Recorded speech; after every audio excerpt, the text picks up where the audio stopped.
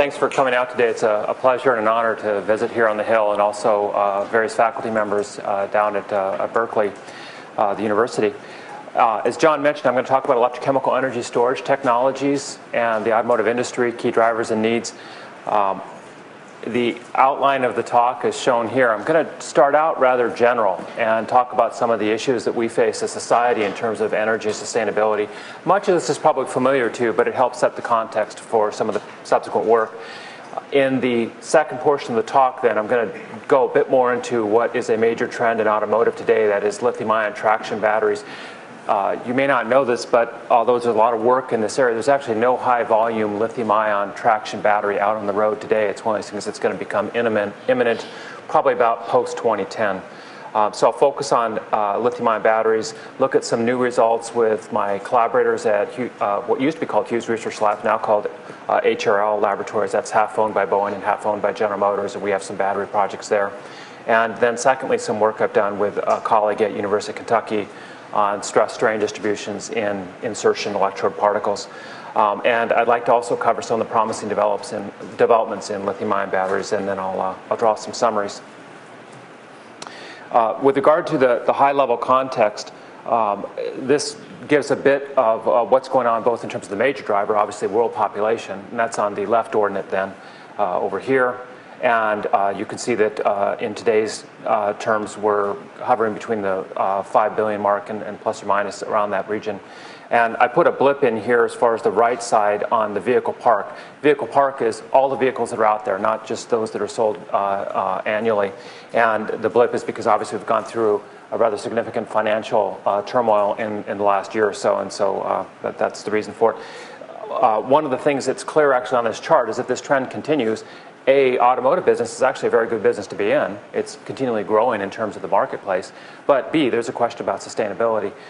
In terms of GM specifically, obviously right now it's still going through some of the shakeout of this last turmoil. But as of 2 years ago, we sold more vehicles outside of the United States than within the United States, and that was a change in trend for the industry. And so it's the growth in the developing markets that's actually driving this industry in terms of vehicle volume. A plot that you'll see if you plot almost any commodity or any item that is purchased is a monotonic increase with the per capita income. So here we're looking at energy consumption per capita on the ordinate, and then the annual GDP per capita income in US dollars, in this case $2,000. And you can see this, generally speaking, monotonic income. You're going to see a couple other plots that reflect this as well. And again, it drives back to that notion of sustainability. These are 2005 data. This is a rather recent publication by the group out at MIT. Some of you may have seen some of their work in recent times. And it's actually quite enlightening. If you look, for example, at this black curve shown here, ranging from 1950 at the start to 2005, you can see the effect of GDP per capita on the abscissa again, and then that effect on the passenger miles traveled, vehicle miles traveled on the ordinate. And basically, people travel a whole lot more when they have a higher income. And then the asymptote that they're trying to infer is sort of interesting here. It's a little bit hard to tell as plotted, but right around here is if everybody took a jet airplane to travel around, and you can think of that as a limiting process, perhaps that's what they couch it as. Now, the next slide is what really is not obvious, and I found intriguing about this. It turns out that no matter where you are as a human being, if you think of the average human beings in that area, we tend to travel in a fairly narrow bandwidth of duration. We travel about an hour to an hour and a half a day. If you're walking to your place where you're going to do work in a farm or in a village in sub-Saharan Africa, or if you are somebody who lives in the Bay Area, we all seem to travel about an hour and a half a day. And that's rather remarkable when you consider the previous plot and what we've seen previously about vehicle miles traveled. It's almost like this notion of personal transportation, one way or another, be it by foot or in a vehicle, or also relates to commuting in buses or other vehicles. It seems to be rather constant for society, for individuals. Now, coming back specifically to automotive on this chart, I'm going to highlight that in just a moment, but this is a layout that was put together by folks at Lawrence Livermore National Laboratory in about 2005 again, and they were looking at all of the energy sources on the left-hand side of this plot, hydro at the top going down to fossil fuels with oil at the very bottom. And the outputs are on the far right, or the uses of the energy. So what you see for automotive that becomes problematic is that the largest component of the fossil fuels, that is petroleum or oil, is utilized for the most part by transportation. And that obviously is something that raises questions in terms of sustainability when we talk about growth in developing markets and the projected increase in vehicle car park globally in the future. So to summarize this portion, what is, I think, clear to everybody is you have to have three pillars to energy if you're going to have any sort of solution. Secure, clean, and affordable energy is the way I've couched the terms that are listed here. And that's true for every nation state seeking sustainability. And what is key, I think, to understand, although there are potential solutions that we all recognize, more work is going to need to be done. I would classify that as the ultimate solution will come out of advancements in science and technology, and that's why it's an important area, and we see more effort going to this topic. So going to now the automotive industry and in terms of what we're doing today, different energy resources, again, are listed on the left-hand side. And these start out with conventional source of oil, if you will, to fund our vehicle, or drive our vehicles. And then as you come down to some of the other more unusual sources, and the conversion technologies, and you can argue about this part of the plot, but the conversion technologies then are shown in the center left, and then as you come across to the right, you can see the energy carriers that result, liquid fuels, electricity, and hydrogen. And it tends to be cleaner as you go down to the bottom. You might argue that about some of the issues around nuclear, but in terms of on-vehicle, what you get is certainly cleaner. And then the battery technologies in particular that I'll be focusing on tend to influence the hybrids, the plug-in hybrids, and the electric vehicles shown here. So what's very clear about this kind of chart is that if you're worried about that energy security, one thing you might do is, just as you would with any investment, you might try to diversify. And so you can see that as you electrify vehicles, you actually diversify the energy streams that are available to you, bringing in, for example, hydro or other methods to get electricity into your vehicle for energy. So that's reflected on this chart, and it's a GM chart, but it's something that other auto companies tend to use as well. And that is, if you think about what vehicles we have and what we're going to see in the future, the ordinate reflects improved vehicle fuel economy and also reduced emissions. So up is good in that respect. And then the abscissa reflects time. So near term today, we're dealing with dominantly internal combustion engine vehicles. We're coming into hybrid electric vehicles. We're seeing a lot of them on the road, but nonetheless, they're about, for example, in the United States, if we're talking about 12 million units a year that are sold, there's about 200,000 hybrid electric vehicles sold annually today in the United States. And then we're moving up into the third generation, if you will, of extended range electric vehicles that I'm going to talk a bit more about today, and hydrogen fuel cell vehicles. And reflected with time then, as we see these different technologies come on, is the fact that you get this energy diversity. And that goes to the last chart, that adds security as well as a cleaner utilization of energy. A very large question, and I'm not going to dwell, I have 2 slides or so on this, I'm not going to dwell on this a lot. For me, I tend to work in the area of automotive as an OEM, so General Motors. We worry about on-vehicle emissions. Now, obviously, the total picture is greater than that. You have to do a well-to-wheels analysis, if you will, or a life cycle analysis. So a big question for us is, where do you get the energy from? And that's highlighted by the box I placed in the lower part of this chart.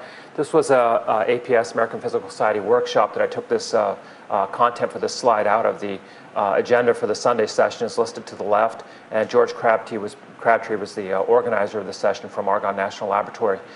You can see some of the talks that were given there.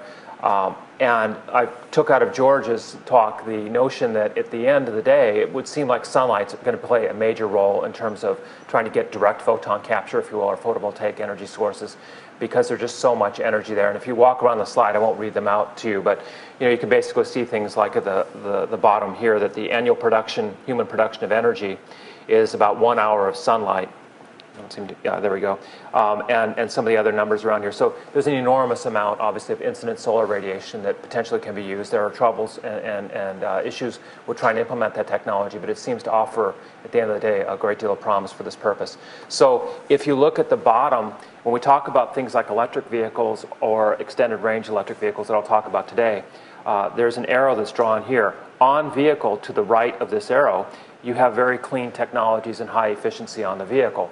The unfortunate thing that I'm coming back to again is that when you look to the left here, where do you get that electricity from? That's the problematic part, and that's what we have to work on as we go forward. So it's listed here in terms of coal, gas, and nuclear fission. There are other techniques, obviously, to get the energy as well. But you want to do no harm going back to the actual source stream as well as on-vehicle utilization. Same sort of argument comes into play when we talk about fuel cell electric vehicles. Again, highly efficient vehicles, and the only emission of a hydrogen-fed proton exchange membrane fuel cell, for example, is water, and that's a great thing, and it does no harm, if you will. But before that time, you've got to get the hydrogen from somewhere, and as it mentioned here, about 90% of hydrogen today comes from the reforming reaction shown from natural gas. A lot of natural gas in the United States, you might think of it as a bridging strategy. In time, we hopefully will get to some more efficient way to generate hydrogen for vehicles if we take that route. One thing that I think is helpful to just touch on before we get more into some of the technical parts of this talk is the comparison of gasoline versus batteries. The end result is batteries don't store a lot of energy per unit mass or energy per unit volume, but it's not as bad as is often made out, and that's why I put this slide together. So if you look at a battery-based EV, and this is just very simple spreadsheet type calculations, at a battery pack level you can get about 130 watt-hours per kilogram, watt-hours being your unit of energy per unit mass, then kilograms. And pack efficiencies over a drive cycle, like a federal test procedure drive cycle, are about 95%. The power inverters, about 95%. The electric motors that would be used, then you're sending your AC current to, typically in today's configurations, is about 90%, 95%. It can hover between there. So your overall traction efficiency, if you will, from the battery out is about 80%. And you might say then your effective energy density on the vehicle is about 100 watt-hours per kilogram.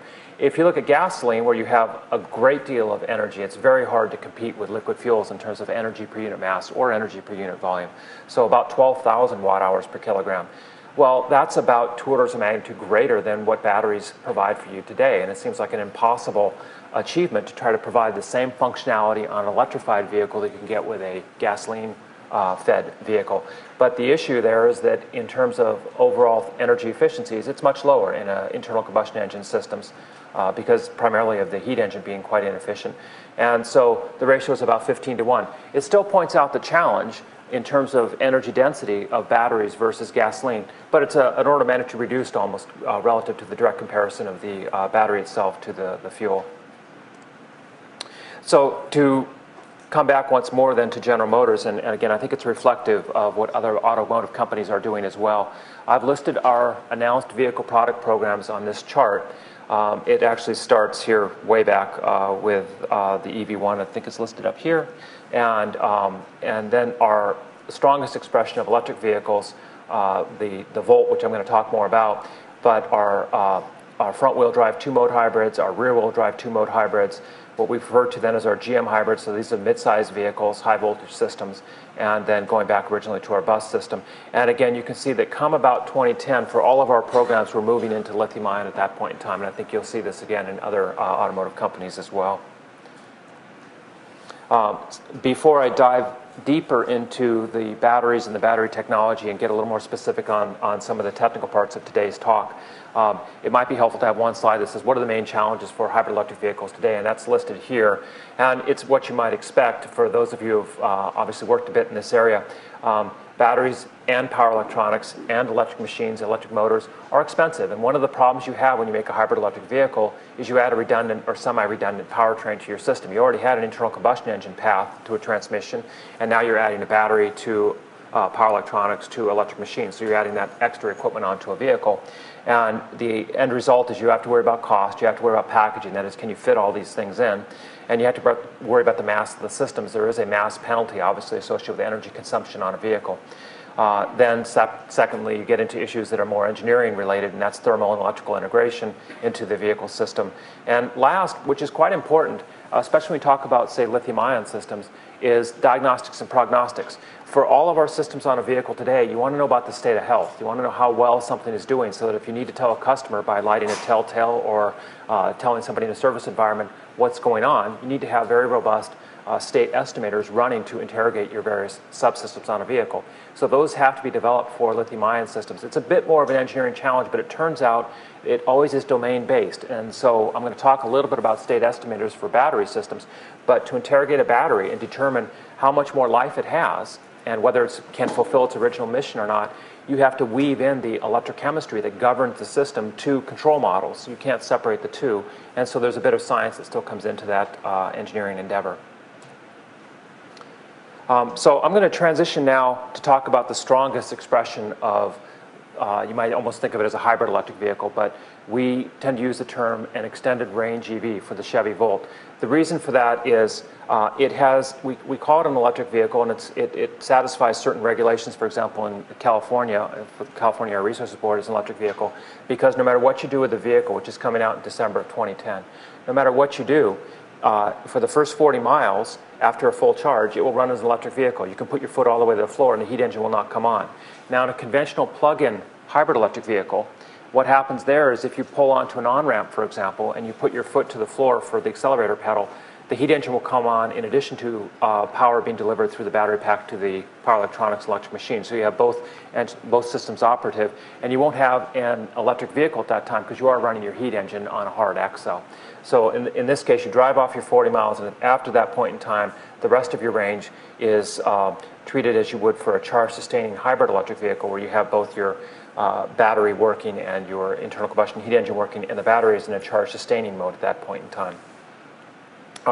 The intention here is to overcome the original range anxiety of the EV1 shown on the left, so an electric vehicle, but couple that with the fact that you truly do get, for the majority of your drives, people who buy this vehicle, 40 miles of true zero-emission vehicle range.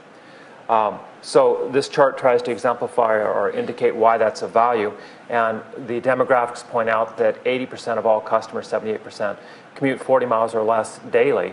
Now, obviously, the people who would buy this vehicle would be those that are on the high end of short vehicle ranges, and therefore they may actually never even go to a fill-up at a gas station unless they take rare trips that are quite long, in which case the heat engine would offer them the extended range after they drove off their electric range. So I thought what might be helpful, rather than try to describe this thing, is just show a video, and hopefully this is going to run actually here. Okay, battery pack, so it's basically built around the battery pack, rear of the vehicle coming on, front of the vehicle coming on.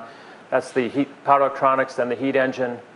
You can see things being flushed out, then the chassis parts are coming on. Close-out body pan, coming again back to the rear wheel close-out. That's the dash coming on, and seats and what have you. I'm going to show it once more, and then I'll make a couple comments on it. So the main thing is that you pretty much have to start these things. I think I'm going to show it once more.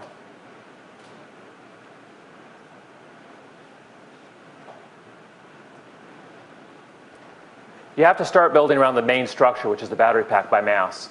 And that's basically the gist of the video. And then you can see that everything else is basically packaged in conventional volume space of a vehicle, and it becomes pretty standard after that.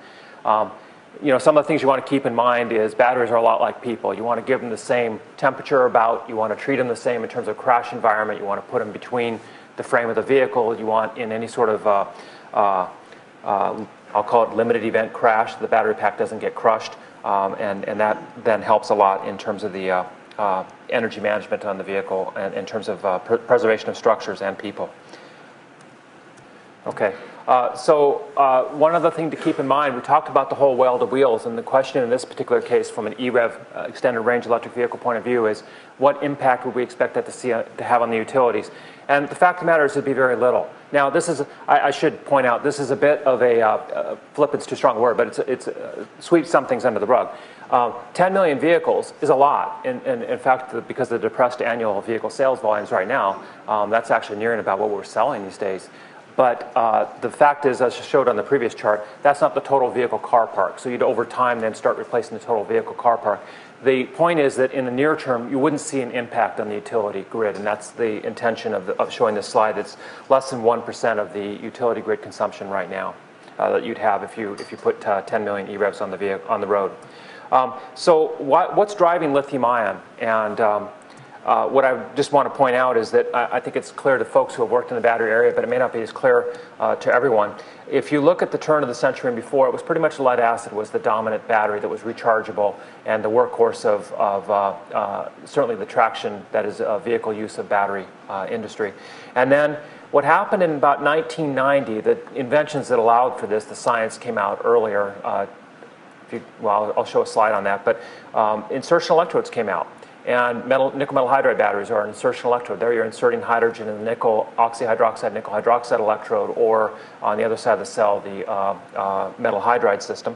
And then after that, shortly after that, lithium ion came out mainstream, again an insertion electrode-based system. Insertion electrodes typically have very high cycle life. You actually are controlled by solid-state diffusion as far as your energy transport goes, or you can be at least. Especially for larger particles, and they're very different than the film-forming electrodes of lead acid and other similar electrodes of the past. Materials research has played a dominant role in bringing these systems into play. You see the graphene planes stacked up to make the typical negative electrodes shown there, and the metal oxide and metal phosphates then are indicated as well for the positive electrodes. So before I go too far, I realize the audience is somewhat diverse, so I'm going to dive into some stuff that's more specific to electrochemical research, and that's not maybe going to keep everybody. But before I get there, I'm hoping I can keep some folks by saying, here's how a lithium-ion battery works. My son is 18, and he made this slide up, and so I'm hoping that it works well here as well. It's animation, and it gives schematically an idea as to what happens in a lithium-ion battery. Remember I said insertion electrodes, so what you have is lithium is inserted in one side and it's pulled out, goes across an electrolyte phase, which is the yellow phase here, and it jumps from sites in the electrolyte phase that are salt sites, if you will, and moves across to give rise to ionic communication through the electrolyte phase, and the electron goes in the outside circuit and does work for you through an electric machine. And so that's what's happening right here. You can see this is on charge, actually, and if you went on discharge, you just see the exact opposite. The electron would go the other way, and the lithium ion would go the other way. And the reaction that we typically use then is shown up at the top in the red box. And so you see that lithium ions combine with an electron on charge, and that's happening at this electrode over here, and then a vacant site, which these would be vacant sites inside of the host material, and that gives rise to this intercalation species here. The lithium ions have a slight positive charge, and then the surrounding carbon atoms in this case have a slight negative charge, and that's indicated by this chi.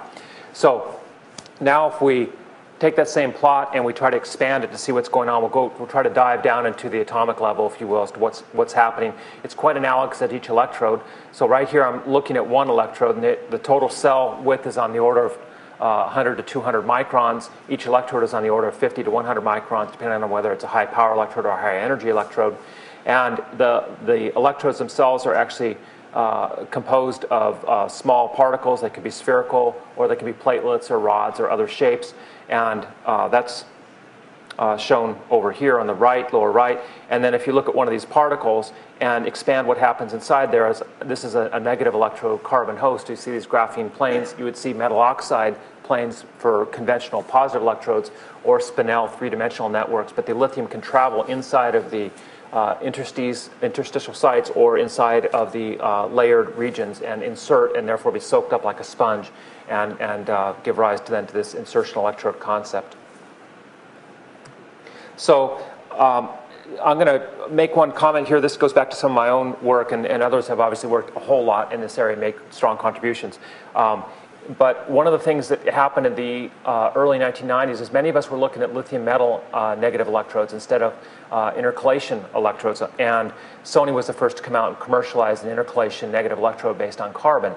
Actually, and I have this at the bottom of the slide, if you go back into the literature, it was back in the 1800s when people were looking at intercalation of graphites with various species, anions and cations. And so what happened in 1990 or so is people realized, well, you could use these materials to actually make a negative electrode in a lithium-ion battery.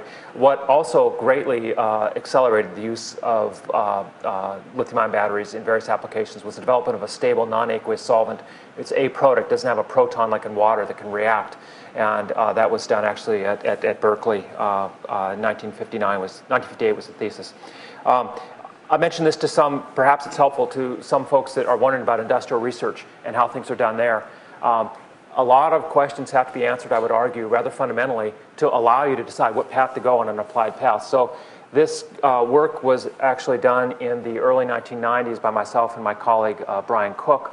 And what we did is we took one of these polyacrylonitrile fibers shown on the left, and we could easily make a microelectrode out of it, just basically make an attachment. It's not hard to do with these 6-micron diameter fibers. And then we could cycle that individual fiber, and the current response to a cyclic potential source, this potential source is shown in the abscissa here, is shown, and this is for 300 cycles, taken digitally then, and just plotted over one another. And the point is, it's extremely stable.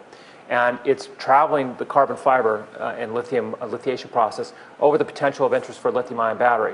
And what it allowed us to say to our management is, we're having all kinds of problems with lithium metal negatives. Everybody else was as well. And these are very stable systems, and we can actually make batteries out of them that will work. And so we switched our own program internally, largely based on this kind of work. And so it allows you to do scientific work, if you will, that is unambiguous in its interpretation and can drive then robust decision making. So what's happening now in lithium-ion batteries today? Well, the conventional system is the 4-volt system indicated here. So I've listed a layered metal oxide versus a carbon negative, and gives about 4 volts. And then more recently, people have looked at trying to improve the stability of these systems, mostly for life. And that means using a lower voltage positive or a higher voltage negative, titanates and metal phosphates. And so that narrows, it actually reduces the cell voltage. You then reduce, unfortunately, the cell energy, voltage of energy being proportional to the cell voltage, but you get very high stability, and that's needed for applications. And I'm going to come back to that point in just a minute. In EREVs versus plug-in hybrids, I mentioned the Chevy Volt as an EREV, an extended range electric vehicle. What you have as a major difference then versus plug-in hybrid electric vehicles is shown here. You just have to have much more power. If you're going to have it so that you have full function electric vehicle when you step on the accelerator pedal at all times for that first 40 miles, that means your electric machines and your battery pack have to be scaled up to maximum power. So about 100 kilowatts for a relatively small vehicle, which the Volt is, relatively speaking. And that's the main difference in those systems, a very high power to energy ratio capability relative to, for example, the United States Advanced Battery Consortium requirements and goals for plug-in hybrid electric vehicles. And the big challenges then are life and cost for these systems. Now, I showed you that people are going into metal phosphates for durability, and I mentioned on the last slide that life is an issue. So one of the things we would like to do is start looking at whether these phosphate-based systems would actually work well in extended-range EV systems. And I'm going to transition to that part of the talk now. One of the problems you have, and I mentioned earlier, is state estimation. You have to be able to tell how the system is behaving. And this plot makes clear how easy it is to tell that. Usually what you do then is you read off the voltage, and these are all taken at very low scan rates, all of these voltage traces on the right. So once you read off the voltage, you can follow across. Let's look at a supercapacitor, the red line. If you read off a voltage, then you come over here and you can see that you're at about 60% state of charge when I read off a voltage of about 1.6 volts. And so that's a thermodynamic lookup table, and it's actually a function of temperature as well, but you can correct for that in your lookup tables in your vehicle controllers. It turns out those two systems that I mentioned that are of interest today for their durability, the titanate system, shown by this light purple curve, and the orange curve, slightly higher voltage metal phosphate system, have a very horizontal voltage profile, and that proves to be problematic. So on this slide, it gives you a really brief tutorial on how you construct a state estimator and why that shallow slope, if you will, is problematic. First thing you do at any point in time is initialize the state of charge. You have to have it either from a lookup table because you keyed off on an event and you had a state of charge recorded then, and you start from there, or you have to infer it by an open circuit voltage at startup. But you initialize your state of charge in a vehicle controller. Then, as soon as you start driving or passing any current, you record your current and your voltage. Then you can do two things. You can first do Coulomb counting. That's pretty easy. Just count the number of coulombs that were passed through on your current sensor, and that's how much charge was transferred from one electrode to the other, and you can get the state of charge of your system, how much energy it can deliver. That's not adaptive, however. That's just counting, and current efficiencies are never 100%, so you can't do that forever. It gets off, and it never adapts back to getting corrected.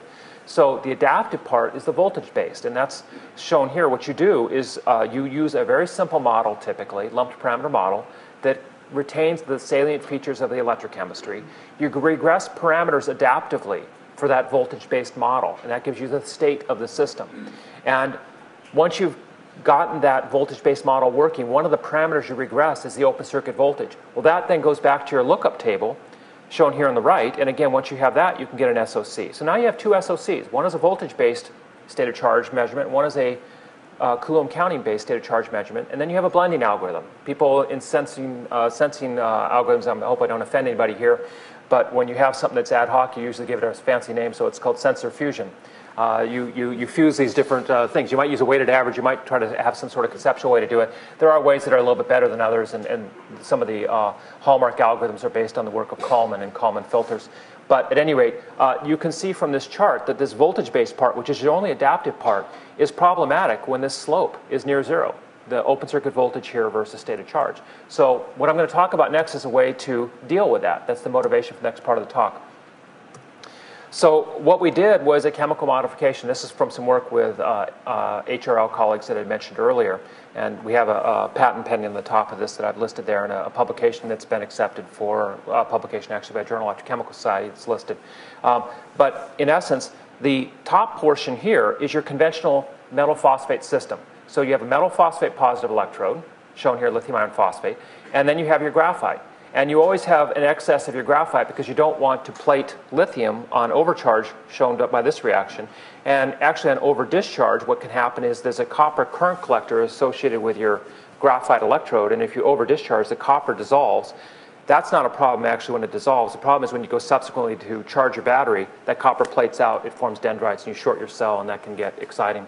So what you want to do, what we did then was to say, well, we'll put lithium titanate, which is a very stable material, and it will have a different voltage signature, and we'll put it so it comes in just at the end of discharge, so it's a state of charge marker towards the end of discharge. It allows you to make sure you have enough energy left in there so you don't do something naive like come up to a stoplight in a vehicle, an EREV, and say, do I turn off, or excuse me, when you're running in the charge sustaining mode, as an example, do I turn off my heat engine or not? My air conditioning system is running, it drains at about 1 kilowatt.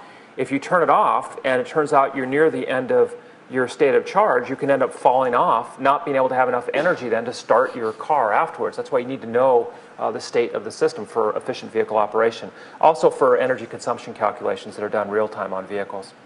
So I should mention one thing. When I was putting together this talk, I was also trying to keep up with the literature. I happened to notice that John and colleagues here, Paul Albertus and Jay Christensen, now at Bosch, were looking at a similar problem. That was they were looking at multiple constituents in the positive electrode. I'm talking here about the negative electrode, but they had some similarities I mentioned here in a quote, that you can actually get better handle on the state of charge, or state estimation, if you will, of systems by mixing different materials that give rise to a different voltage response. So coming back then to the negative electrode that I'm talking about, the titanate addition to the graphite negative electrode. One of the things we had to worry about was the electrode stays at one potential. So you have graphite and you have titanate on the same electrode, but both of those species see the same potential. Normally, titanate systems don't go to very negative potentials near that of lithium. You typically operate them at about 1.5 volts positive lithium. That's one of their strengths, is you don't drive down towards lithium potential. But if you're going to utilize all of the capacity of the graphite, now your titanate has to survive at this very negative potential, very reducing environment. So we want to know if it was stable. And the end result of this plot with the X-ray data and the cycle life data convinced us that yes, indeed, it does seem to be very stable at these very negative potentials, the titanate itself, independent of the graphite. And I'm sort of jumping to some of the conclusions here because I think it's kind of clear enough that I don't probably have to go into some of the more detail for this talk. But this is the top plot here is your conventional, it's an A123 cell actually, so your conventional lithium iron phosphate graphite cell. And you can see, again, this issue that you get an extremely horizontal voltage plateau at a fairly low state of charge. Now, this isn't that low. It's C over 5. So you discharge the battery, in this case, at 12 minutes for total charge and total discharge at this current. So it's fairly high rate, actually, but it's slow enough for this system. It looks like almost thermodynamics in terms of no hysteresis or little hysteresis. Now, if you come down to the second chart here on the bottom, what you see is that as you are discharged in the cell, instead of having to just drop off and then go back, it drops down to the lithium titanate potential, hangs around there for a while. So this is the step you have. It's a very clean step, and you can tell with the SOC marker what's going on. And then you reverse the whole process and come up on the top upper curve and recharge the battery. So you have a clean way to estimate the state of the system, how much energy is in there. And there are other ways to interrogate the effect of the lithium titanate that I'm showing here. And this is just cyclovoltammetry, and you can see that the bulk of the capacity is carried over here by the graphite iron phosphate couple, but a little bit of capacity is carried over here by the lithium titanate system as well. So one way in order to figure out if everything's working as we'd expect, I mentioned that there's one potential, and you've got two electrodes, electrode materials. So this is a bit Edisonian as far as how we're doing it, but it allows you to step through it logically, see what's going on. We first just put the two electrode materials on the same electrode, both connected to the current collector, so the same voltage. And sure enough, what you find out is you can just use a very simple relationship that would come straightforward, come right out of thermodynamics for the carbon and the lithium titanate. And if you add up then the individual curves, you should get, that's called the model here, but you should get what you get in the experiment, and sure enough you do. So it's behaving as an ideal system. There's not any unusual interaction between the lithium titanate and the graphite system. You can sum potentials basically once you recognize how much charge is going to each constituent. And now this one is different than the last one. Now we mixed the powders and made up the electrodes so they're intimately mixed. And indeed you get the same sort of thing. If you know how much of each powder is there, you can go ahead and construct a very simple model, and you can represent the results that are in the red with the simple model. It's too simple to even really call it a model. Thermodynamic relation that you'd expect in the blue curve. Okay, I wanted to touch a little bit on some promising developments, and then I'm going to come back to what I talked about earlier on stress, strain, and degradation. And I realize I'm going to be challenged on time. I should be done by noon, I think is the idea, or quarter to for questions? Noon, and then 15 minutes of questions, and then people get to go eat at that? Okay, good. All right, so this is why, you know, my thought is I'm very optimistic on where batteries are going to go. They're likely going to have a profound increase eventually in energy density. And it's exemplified by this article. Others have published similar pieces of work. This is from the group out of Bordeaux, CNRS Laboratories. And the capacity of most systems of interest for the negative electrode are plotted here, milliamp hours per gram, so that translates to, it's proportional to coulombs or charge per unit mass of material. And you can see that we're using today lithiated carbon, about 372 milliamp hours per gram. That's the theoretical value, LiC6. And then as you move to the right, you get much higher capacity materials that we aren't using today. People have tried them, and the problem is, as indicated by this large arrow, is these things tend to decrepitate or break apart because they have very large volume changes. Silicon right now appears to be the clear single matrix winner if you only use one material. Now that looked problematic, shown here, or it can be problematic in terms of the expansion. It's about 400% or so at full lithiation of the fully lithiated silicon alloy. However, if you're not greedy, so to speak, and you don't use all that and you combine it with carbon particles, it turns out you can get very high robust cycling, very high capacity robust cycling. That's shown here, about 1,500 milliamp hours per gram. Remember, that's as compared to today's, in a conventional lithiated carbon electrode, 300 milliamp hours per gram usable today. So there's going to be a lot of progress there. The way people are doing this, as is mentioned here, is by going to nanoparticles. And you can think about it because it makes sense when you think about it. Solids are a solid because they like themselves. Otherwise, they just float apart. They wouldn't be a solid. And what happens when you go to these nanoparticles, the adherence of atoms to themselves at the surface tends to become dominant because you actually get, when you get below about 10 nanometers or so, you've got more atoms associated with the surface than you do in the bulk. And so the materials tend to hold together. And so what is characteristic of making high-capacity electrodes like this work is going to these nanostructures where the surface tension plays a dominant role in holding the structure together, and you can tolerate the expansion and contraction. And I'll say a little bit more about that. So this is some work now coming out of the Argonne National Laboratory Group through the work with the Department of Energy and linked to the BAT program here. What's of interest is that today's positive electrode materials that I've talked about, metal oxides and spinel structures, are typically about, from a practical point of view, 150 milliamp hours per gram. The materials that the Argonne Group has come out with, and they're being looked at by various entities around the world now, NVIA actually out here in Hayward, California, is looking at it as well, are getting much higher than that, about 200 to 250 milliamp hours per gram. And it's an interesting tailored structure that has an inert phase, Li2MnO3, that is of a rock salt structure and is contiguous. In fact, you can't see the difference under TEM with the associated active phase, which is a layered metal oxide, and it gives very robust it appears to give robust cycling performance, and it appears to be something that will be quite important for us in the future.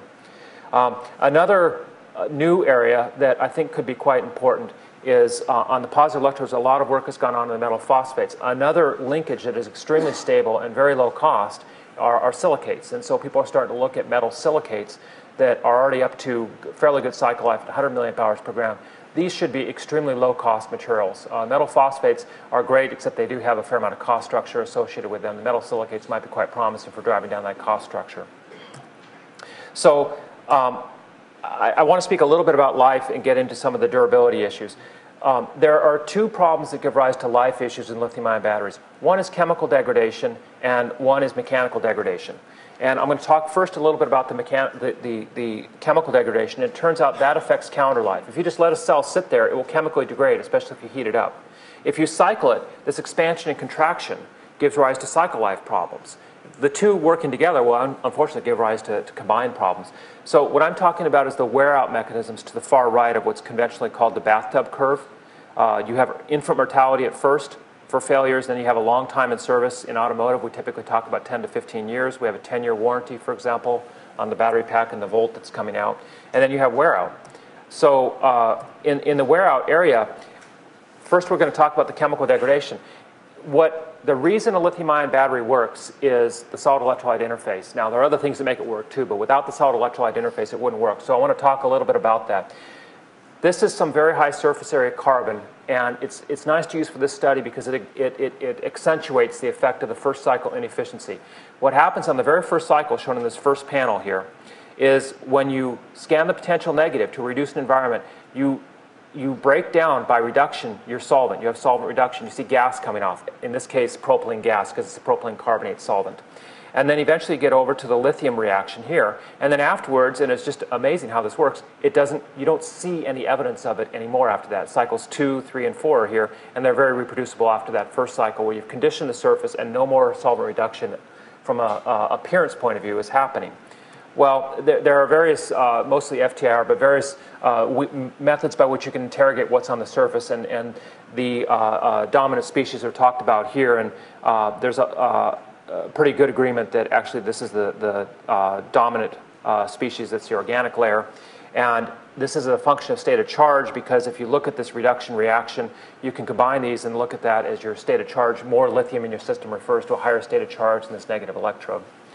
So you're breaking the bonds of the propylene carbonate molecule here, and the same thing happens with ethylene carbonate that are in conventional batteries today. It turns out there's a layered structure to this SEI. The inner layer appears to be a very compact lithium carbonate region. That's what's shown here when you first start making the layer. And then the outer layer is this more gelatinous, amorphous lithium adducts layer that was shown in the previous slide. And this is some work by TEM that looks at that initial lithium carbonate. And now what you can do after you've grown the thicker layer is you can use AFM in the tapping mode and actually scrape off a little bit of the layer and get the total thickness. And that's this organic species that you see by FTIR. And so it's about 20 nanometers in thickness at this point in time when you have this organic layer on top. These are protective layers. Now, I should mention before I go on that at the positive electrode, similar phenomena goes on. It's not as well studied. It is important. It's just something that people haven't gotten around to.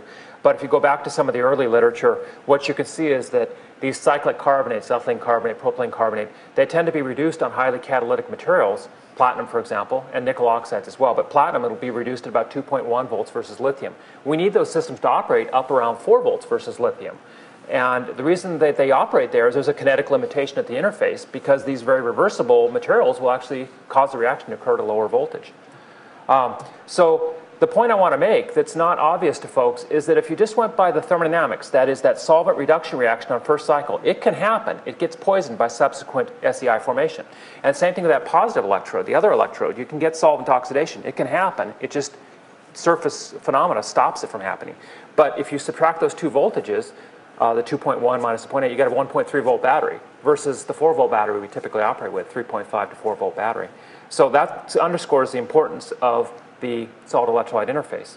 The second point is, I mentioned these are the same plots I had in the previous slides.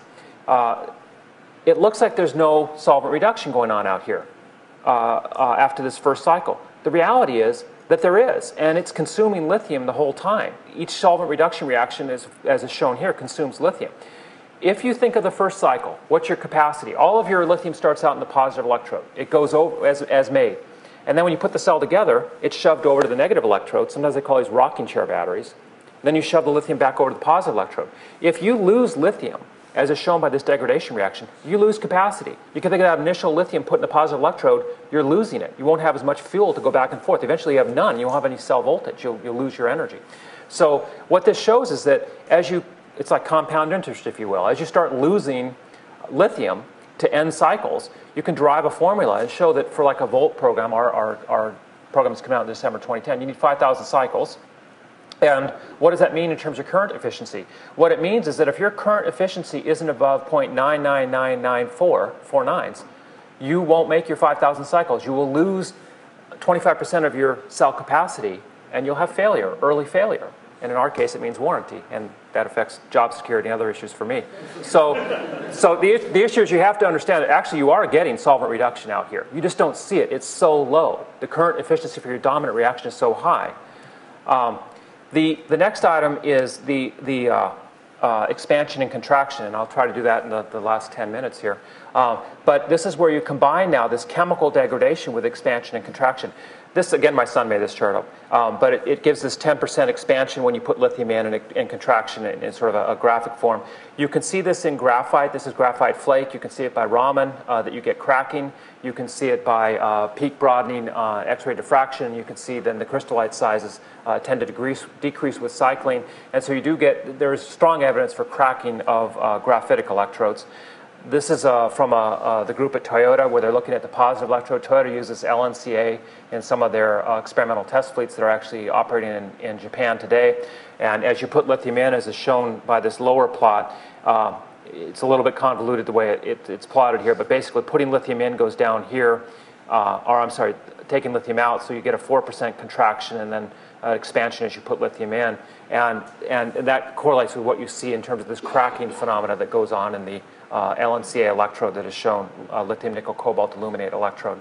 So you see it on both the positive and negative electrode. And one analogy that I think is helpful is to think about what we see, and we all kind of are familiar with mud flats or sand.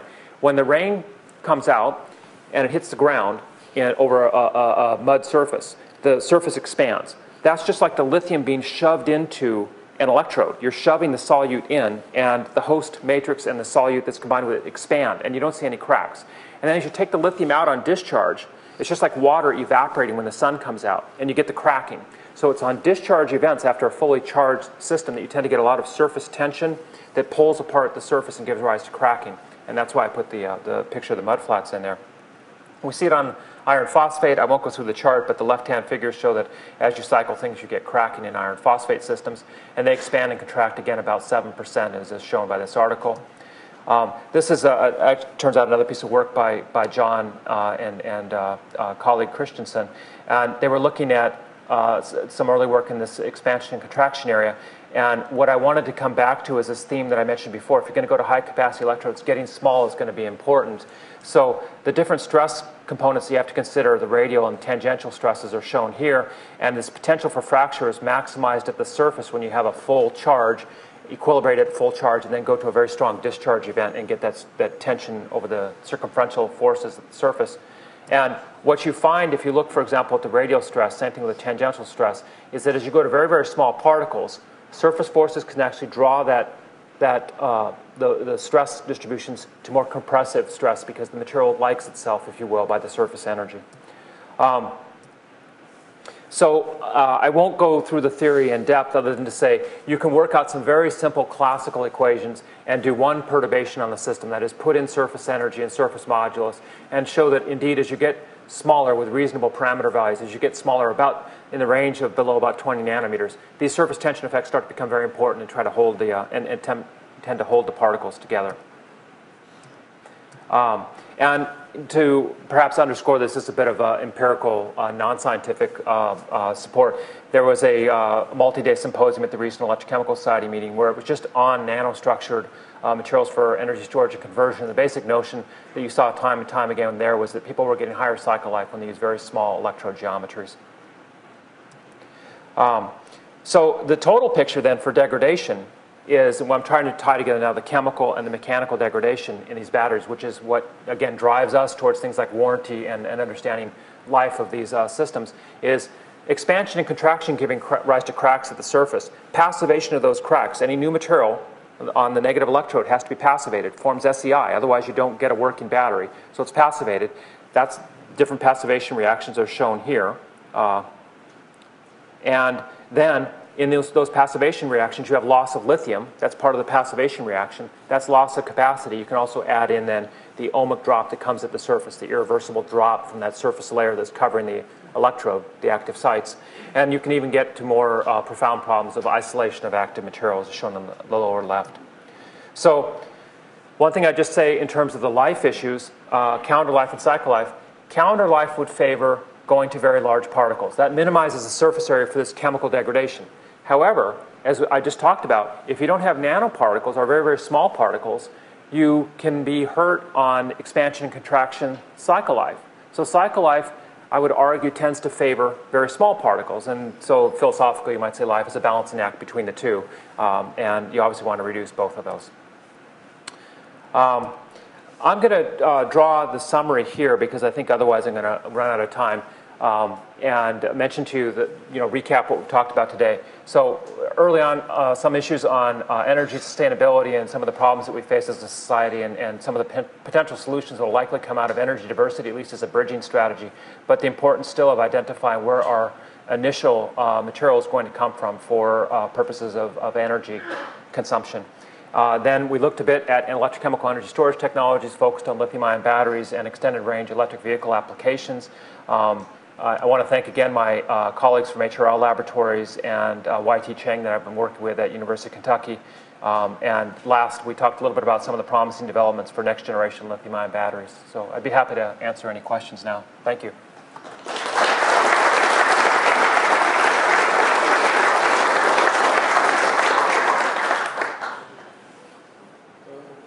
Why doesn't GM make the EV1 car again? Well, in a sense, they are. I mean, the people who worked, like myself, on the EV1 are the same people doing the Volt. So you might be asking, why don't they make a pure electric vehicle without an internal combustion engine? And I'm not a marketing person. The general thought was this range anxiety was too difficult to overcome for a market, especially in cold temperatures. You might do it in San Diego or other places, but if you're going to sell throughout the nation, that might be problematic. So the notion here is let's try to do an electric vehicle. 40 miles will satisfy my drives, most people's drives. If they want it to be an electric vehicle, they're going to get one. If they want to also just take off at some point for longer trips, they'll get that as well. So hopefully we'll satisfy more people. So there's lots of discussion about usage of used battery. Recently, Nissan established a joint venture with Mitsubishi to do some business out of the battery, which is not good for automotive anymore, but can be used for residential and other uses. So given the technology available today, can you comment on how many usage would be appropriate for a car and what would be the... Yeah, it's a really big question, dual use. We want to see that too. We've tried to work towards that in the past with the OEMs, with EPRI, or other entities that might use the batteries. The idea is that you say you have a Chevy Volt. These battery packs are very expensive. You lose 25% of your capacity at the end of life. Well, the battery pack still has 75% of its capacity. For many, that's sufficient for application. So sell it then, secondly, at a much reduced price, but buy down the initial cost of the battery by having this dual use. One of the issues there that is of primary concern right now is that from the OEM perspective, I'm going to sound like I'm whining here, but part of our issue is we can't get good requirements from utilities or other folks to say, okay, here's what I have to have. Because then we could say, okay, at this point in time, swap out the battery for the customer, put in a new battery, sell it to the utility because it meets their requirements still, because our state estimator is characterizing the state of the battery. So My sense is this is a short-term issue. In the long run, I think we will get dual use. It makes sense.